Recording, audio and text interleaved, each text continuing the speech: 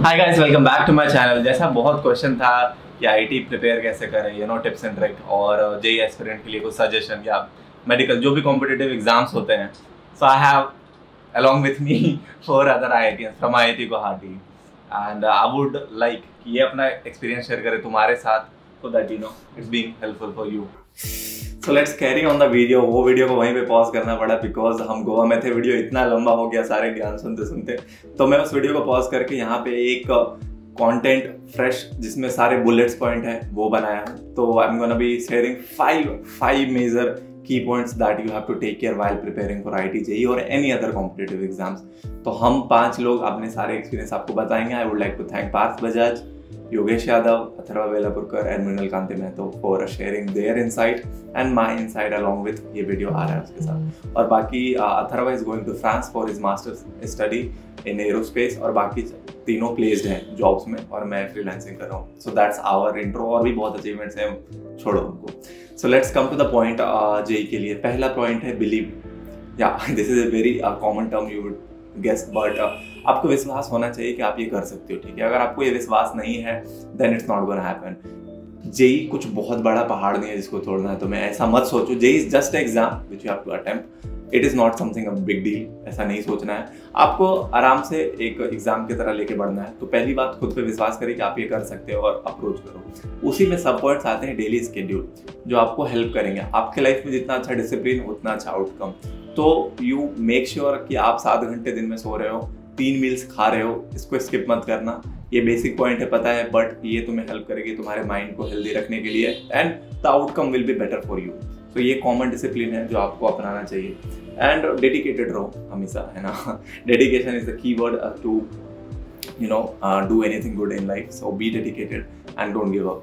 दूसरी बात आते हैं हम पढ़ाई के पैटर्न पे, हम कैसे स्टार्ट करें। तो देखो, होता है क्या है ना कि क्वेश्चंस आते हैं बहुत सारे एग्जाम्स में। जेईई मेंस का अलग है, एडवांस का अलग है, बट एक मेजर कॉमन थिंग क्या है कि फंडामेंटल्स।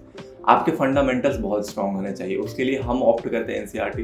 देखो, अपना बेस खराब रहेगा तो बिल्डिंग गिरेगी, सिंपल एज दैट। तो हमें अपना बेस स्ट्रांग रखना है, ठीक है। तो हम अपने फंडामेंटल्स पे जितना काम करेंगे उतना बेटर होगा। तो उसके लिए आप एनसीईआरटी पढ़ो आराम से, आप सारे थ्योरी पढ़ो, और उसके बाद उसके बेस्ड क्वेश्चन करो, ठीक है। उसके बाद एक और पॉइंट ऐड करते हैं कि आप ना बहुत सारे बुक मत रखो। 4-5 बुक पढ़ रहे, फिजिक्स के लिए, मैथ्स के लिए 3 पढ़ रहे, ऐसा नहीं होना चाहिए।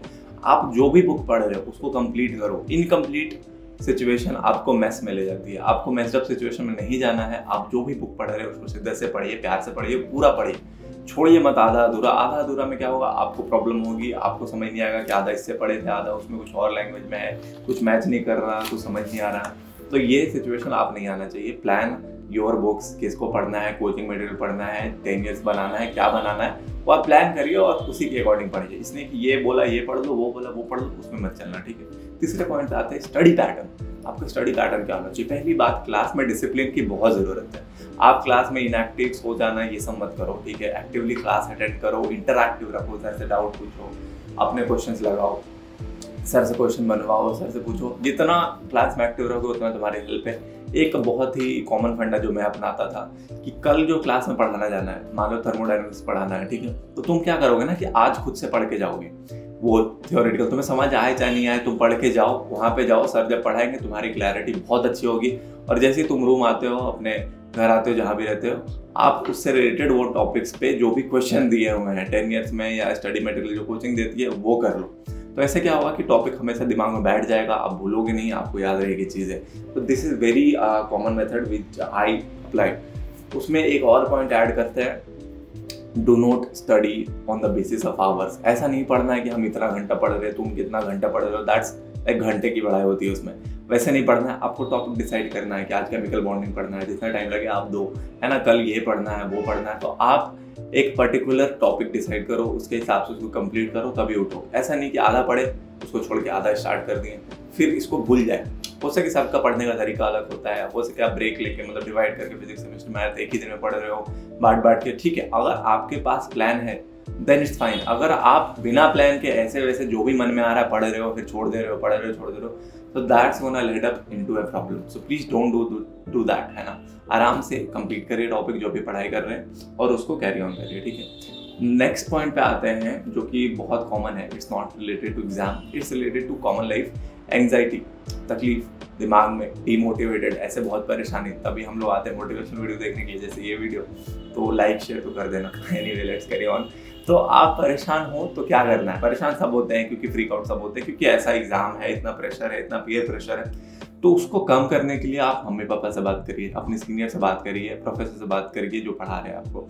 आप अंदर अंदर दबे मत रहिए कि किसी से बात नहीं कर सकते, बता नहीं सकते हैं। तो होता क्या है कि देखो, इसमें एक बिहाइंड द स्टोरी क्या है कि आपको कोचिंग में टेस्ट पेपर्स होते हैं, ठीक है, जो डेली टेस्ट पेपर्स होते हैं, फिर जेई बेस्ड पेपर्स होते हैं। तो आप उससे भागते हो कि हमारा प्रिपरेशन नहीं है, हम एग्जाम नहीं देंगे, क्यों?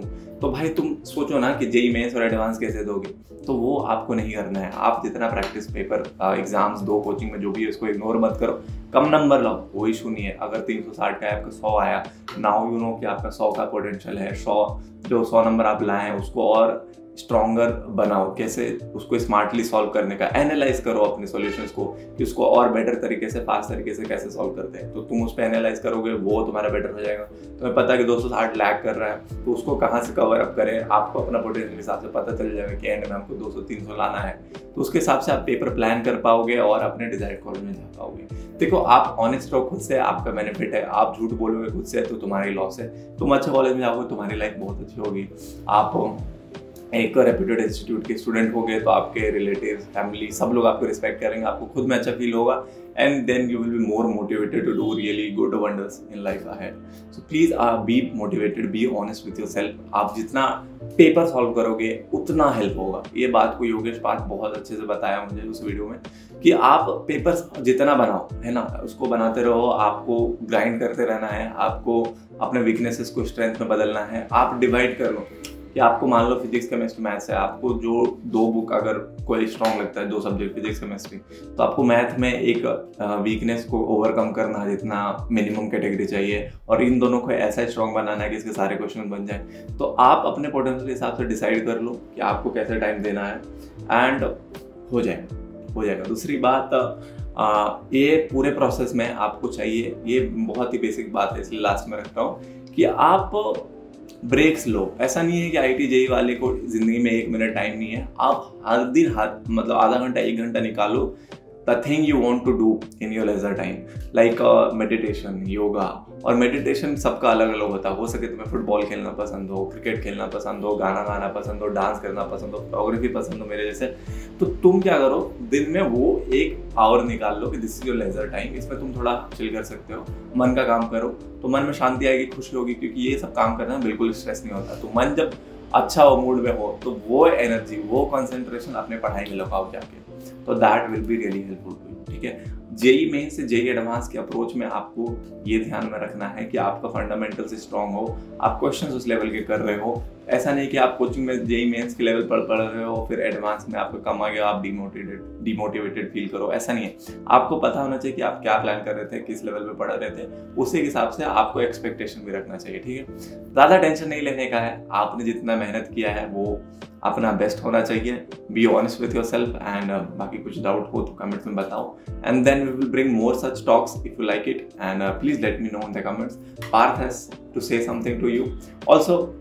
वो एंड में लगा देता हूँ, और कुछ ये वीडियो जो भी जेई एस्पिरेंट्स उनको भेजो, you have got this, it's not a trouble, it's not a big exam. Partha ने बोला था JEE is the easiest exam which he has to give, because वो प्रिपेयर था उसके लिए। तो क्या आप प्रिपेयर हो, कमेंट्स में बताइए, और अपना ध्यान रखिए, मम्मी पापा से प्यार करिए, हो जाएगा, इतना लोड मत लीजिए, है ना। Things are gonna fall in your way, just keep doing your thing. Okay, I'll see you guys in the next video. Bye.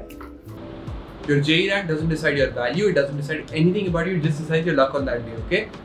You have got this, you have prepared for 2 years, you're a beast, you're an amazing person, you have inherently so much value. That's it. Focus on that, have that self-confidence, have that self-faith, and you have got this. Good luck to all of you JEE aspirants. Go kill it. And if you have any other doubts, or put it in the comment section. Yeah, put in the comment section. Yes. Follow Naren.